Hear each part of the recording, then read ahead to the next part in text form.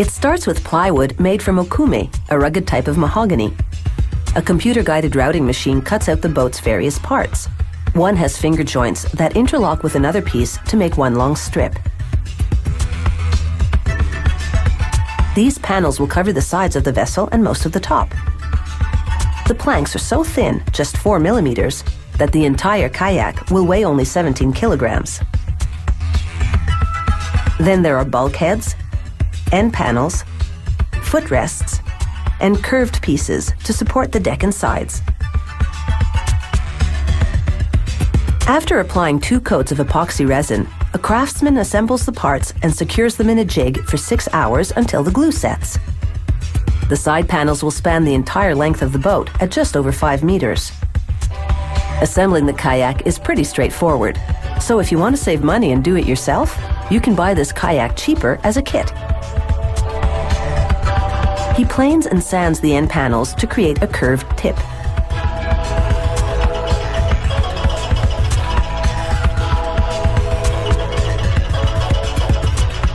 He drills small holes, spaced 12 centimeters apart, along the edges of the bottom panels.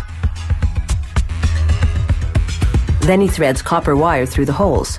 This stitches the panels together temporarily, keeping them flexible and thereby easy to assemble for gluing.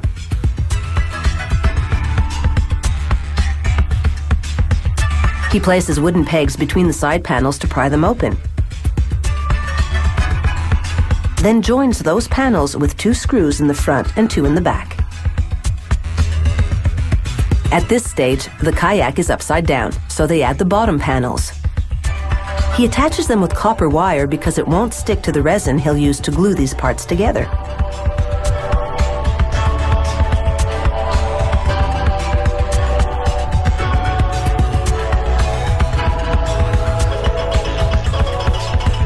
After flipping the boat, he attaches a bulkhead with more wire.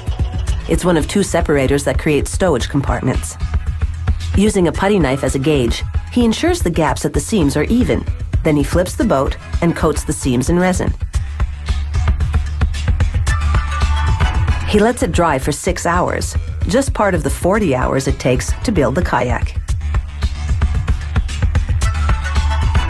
Before the glue hardens, he makes sure the top of the boat is level. This way he can adjust the pieces if he needs to. After removing the wire from the seams, he applies more resin to these areas. Over this, strips of fiberglass cloth to form a watertight seal.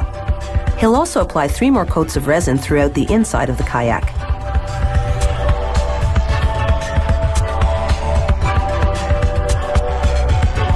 Once it dries, and he sands and varnishes the entire surface, the craftsman adds the footrest assembly.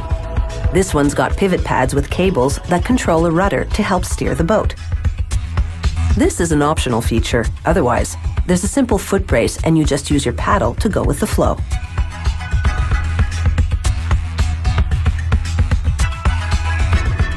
Next, craftsmen apply resin along the kayak's upper rim. They add the top panel to form the deck. Then they wrap the entire boat in packing tape, which compresses the panels as the resin sets for 12 hours. These pieces form a raised rim around where the kayaker sits. A waterproof skirt fits under this rim, keeping the area dry in the water. The deck gets 2 coats of resin. An hour later, they spread fiberglass over the bottom to seal and protect the wood. The bottom then gets 3 coats of resin.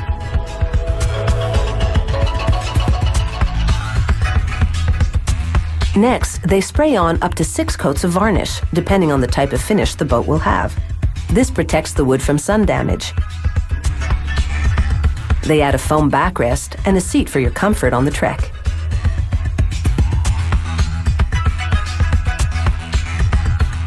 And finally, flexible rubber straps. They're for securing your harpoon, or more likely, your paddle. Either way, you're in for quite a trip.